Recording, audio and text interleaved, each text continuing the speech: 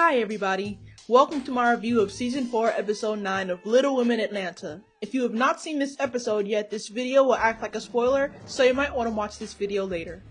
The name of this episode is Road Trippin' Part 2. The episode begins with everyone still in Tennessee and on the fishing trip, and Abira is telling Minnie to try on the extra pair of waders.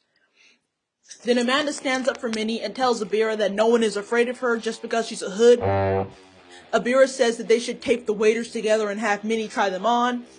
Then after she said that, Miss Juicy is just in her seat rolling around laughing hard. And then Juicy separates Abira from everybody and they take a walk. Minnie asks the twins if they can believe that Abira was talking about her weight. Money says that everything was fine and things just blew up. And when one person in the group gets mad about something, everyone in the group gets mad. Andrea says that she was standing up for her sister when she jumped into the argument. Juicy, Sam, Tanya, Devon, Tahiri, and Abira are on the shuttle, also talking about what just happened. Back outside, one of the twins are discussing how she jumped into the argument and stood up for her sister. Andrea says that Money doesn't know how it feels to be a twin, and then Money says that she knows how it feels to have a sibling, and after her mother died, she and her brother became closer. Andrea says that she wasn't talking about her mother. Then Money gets up and just walks away, and she says that she does not play when it comes to her mom. Money says when her mother passed, she and her brother just had each other, and it made them closer, and she understood when Andrea was standing up for her sister in the argument. Then Money walks into the shuttle. Then she tells everyone in the shuttle what happened. Back outside, the twins, their boyfriends, and Minnie decide to ride on a separate shuttle. Back on the other shuttle, Money is still talking about what just happened. Sam begins to get emotional because she's trying so hard not to pop off. Chris tells Andrea that she shouldn't have said what she said about Money's mother, and the woman is dead and can't speak for herself. Tanya and the other ladies comfort Money, who is now crying. Next, the shuttles head back to everyone's rooms. Moreland and Money stay behind because Money is still upset about what Andrea said about her mother. Then, Amanda and Andrea approach Money, and Andrea, who is now crying, apologizes for Money for what she says, and says that she didn't mean it. She says that when she gets mad, she can say some messed up things. What she said was messed up, and even Chris is mad at her for what she said. Money begins to get emotional and hugs the twins. Andrea says that she needs to think before she speaks.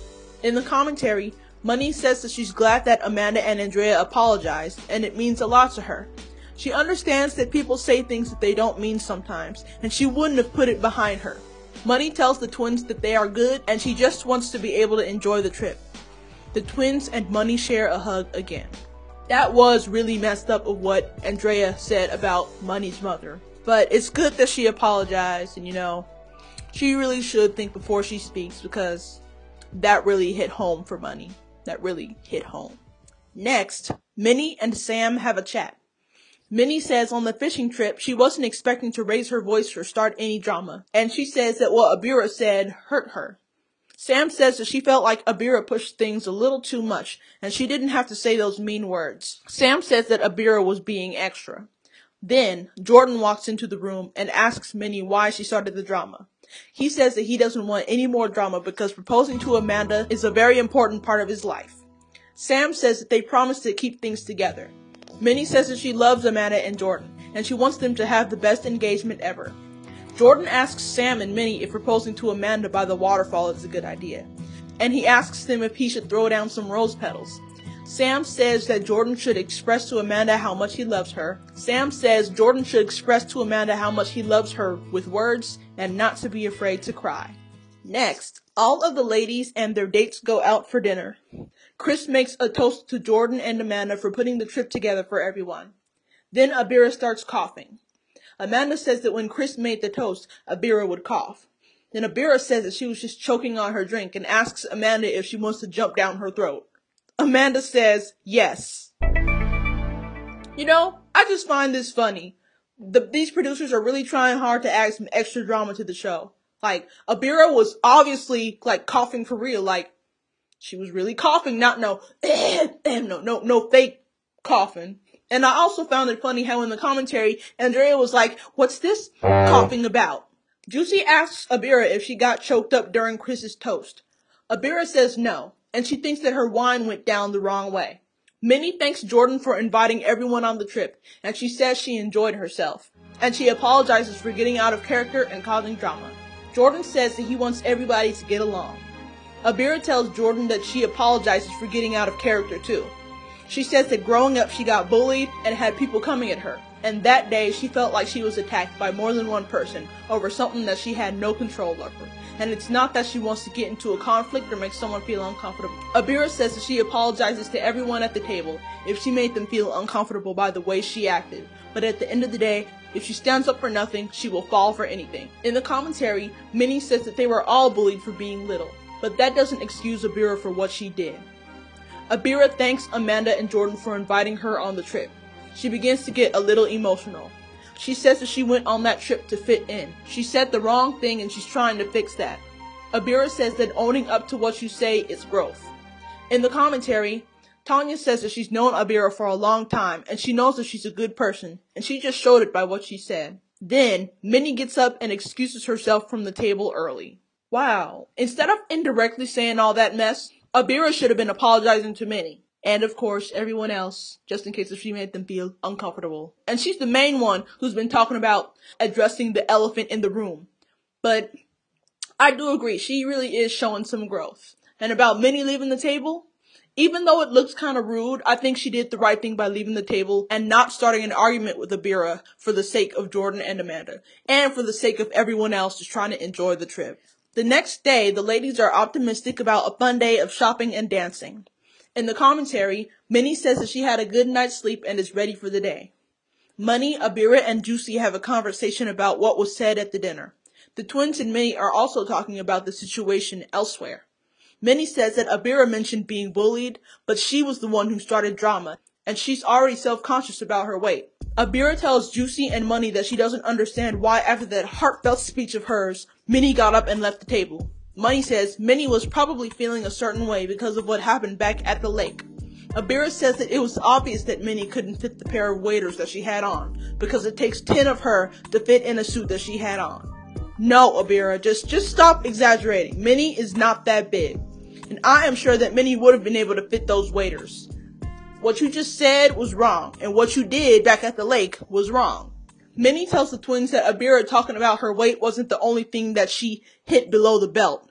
She also questioned Abira's sexuality by calling her a man. Andrea says that Minnie also called Abira the B word, and she did all of that because Abira was talking about her weight. Amanda says that Minnie can't take back what she said, and she can only apologize, and hopefully they hear each other out. Abira says that she will try to have a conversation with Minnie. Next, the ladies and their dates go shopping for cowboy boots and hats so they can go line dancing. While the other ladies are trying on their boots and frolicking, Minnie is having a hard time to have fun because of what happened with Abira. Minnie pulls Abira aside to talk. She apologizes for what she said the day before and for questioning her sexuality. She says that she's been trying to change and use her words carefully. And the reason why she lashed out like that is because of the way she came at her about her weight. She brings up how a couple of weeks before, she went to urgent care because she thought she had a cold, but found out that she actually had fluid around her heart. She says that's why her feet and face swell, and that's why she's bloated. Minnie gets emotional. Abira says she can see how strong Minnie is. They don't know each other's stories, and that's why they're having that moment to know why they would come each other. She thinks that they both have things that they're hiding, and they don't want to be vulnerable. She gets that weight is a sensitive subject, but she didn't know what Minnie was going through. Abira says when someone calls her the B word, it ticks her off, because coming up she had to fight for respect as a woman and a little woman. She says if Minnie had communicated in the first place, the ball wouldn't have kept rolling. Minnie says that she wants to move forward. Abira says that she thinks that they can move forward, and as little women, they need to unite. Abira says that they can start fresh. Minnie and Abira shake on it. Like I said in my last video, you should not talk about people unless you know their story. But this scene was a definite tearjerker, really was. But it's good that they sat down and talked, and it's good that they are starting fresh. The ladies and their dates go to a bar and grill restaurant. Everyone goes line dancing and has a good time. Tanya and Sam get on stage and sing. Minnie tells Amanda that she and Abira made up. Then, a man approaches Abira, Money, and Andrea asking them to dance. All three of them turn him down. And then after this happens, Chris gets mad and then he just walks away. In the commentary, Andrea says that Chris always gets mad at her when other men approach her. Money asks Andrea if she's going to go talk to Chris. Andrea says she's not going to chase after him. Moreland talks to Chris. Moreland tells Chris if he needs to talk to him, he can. Chris tells Moreland that he's not trying to chase Andrea and play games. He says everyone can blame him for being the hole he was back in the day, and now he's trying to change and he doesn't know what he's doing wrong. Abira tells Andrea that men can get jealous, especially in new places. She says the health of herself and her unborn baby is important. Moreland tells Chris that he should have a talk with Andrea after everything settles down. After Moreland talks to Chris, Chris feels better. Then, Chris buys all of the ladies a rose as a way to apologize for the way he acted. Chris has his nerve for getting mad for some man just asking his girlfriend to dance. This dude done cheated on Andrea, had a whole kid with another woman. We only know of just one kid, you know. Now he knows how she felt when he would go and be with his other baby mama back in Texas. And Andrea wasn't even entertaining the man. At all. Something else. Let's move on. In the next scene, Sam and Minnie are playing badminton. Jordan tells them that he is ready to propose to Amanda and they need to get ready, and hurry. He tells them to go to town and get him some rose petals for his proposal to Amanda. Sam tells Jordan that he's got this. Next, Andrea has a talk with Chris to talk about what happened the night before. Andrea tells Chris if he's going to get up and leave, he should do it, because she has chased after him so many times. She didn't want him to explode, so she didn't follow him. She says she's not going to go back and forth because she's about to have another baby, and she doesn't want her kids to always see them fighting. Chris says that he's going to walk out of there so there won't be any more drama. Andrea brings up how he gave all of the ladies roses. Chris says he bought all the ladies a rose as a way to apologize for walking out on everyone. He says that he and Andrea need to use some of the tools that they learned at the couples retreat that they went to. In the commentary, Andrea says that Chris is right for what he did, and if he didn't walk out, the fight would have gotten bigger. Chris says that they may fight, but they learn from those moments, and he still loves Andrea. The two share a kiss. In the final scene of the episode, all of the ladies and their dates go on a hike. In the commentary, Minnie says that she's nervous about Jordan's proposal to Amanda. After doing some hiking, they make it to the waterfall. In the commentary, Sam says that she is so nervous and hopes that everything goes as planned and Amanda doesn't notice what's going on. She and Minnie mention to the other girls that Jordan had a surprise, but they don't know exactly what it is. Then, Jordan and Amanda take their own separate paths near the bottom of the waterfall. All of the ladies stand on top of the bridge near the waterfall. Then, they release a banner that says, "Will you marry me?" and they throw rose petals. Jordan gets on one knee and opens up the box with the ring for Amanda. Amanda starts to cry. He asks Amanda, will she marry him? Amanda says yes, while sobbing. Jordan puts the ring on Amanda's finger. The two share a hug and a kiss. Then Amanda shows everyone her ring. All the ladies show Amanda some love, they cheer for her. Then Minnie tells Amanda that she and Sam were in on Jordan's plans. She says that she also helped Jordan pick out the ring. In the commentary, Andrea says that she's happy for her sister, but feels some type of way because she wasn't there for the ring shopping. She feels like Minnie should have told her the secret. Andrea asks why Jordan didn't tell her that he was going to propose to her. Amanda says Jordan didn't tell her because he knew she was going to tell her. Amanda asks Andrea if she's upset. And that's the end of the episode. Wow, Jordan and Amanda are engaged. Congratulations to them, man. Amanda is so lucky to have a nice man like Jordan in her life. And she is right. He would make a great father someday. So looks like the trip is wrapping up. Looks like everybody had a great time, despite all that drama. I think it's great that Minnie and Abira are starting fresh. Of course, I still think Abira was wrong for what she said before, not knowing what Minnie was going through. I know I just said this in the last video, but it's coming back up, It's coming back up, I don't have anything else to say about this episode, so I'm going to tell you guys what's going to happen next time. Next time on Little Women Atlanta, the ladies go to a vineyard and smash grapes that will be put into wine. Andrea is still feeling left out for not having anything to do with Jordan's proposal to Amanda. Minnie goes on the 85 South podcast and tells them that she was diagnosed with congestive heart failure. Minnie says that she had an appointment with her cardiologist and tells her mother that she might end up back in the hospital. Tanya talks to Devon about the future of their relationship. I don't get it how on these Little Women shows, when one person gets engaged in the group, then another one's thinking, oh, I want to be engaged too. You know, like Little Women Dallas. Remember when Kaylee got engaged? And then Tiffany is out talking to her boyfriend, talking about how she want to be engaged. She had the chance to be engaged, but you decided to turn it down because you felt like you two were too young. Now, Tanya's out talking about how she wants to be engaged. You know, I saw on the sneak peek for next episode, she was talking about how she and Devon have been through the best and through the worst, and they've been together for like almost the same amount of time that Jordan and Amanda have been together. So, we'll see what happens. Thank you guys so much for watching this video. Give this video a thumbs up if you liked it. Follow me on Twitter at ILUMoreThanThis. Follow me on Instagram at Taurus_charm. Subscribe to my channel.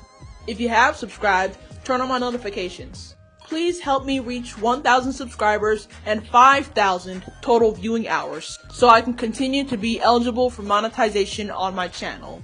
You know, they're changing the rules for monetization starting sometime this month. I won't be able to get paid for making videos anymore. Like, I'm not making any serious money off of these videos, but I do plan to make an income off of YouTube someday. I have big plans for this channel, but I won't be able to make a profit off of them with this rule unless I get enough subscribers and viewing hours. So please subscribe, check out my other videos, share my videos on other social media platforms, tell your friends to watch me, and I will see you guys next time.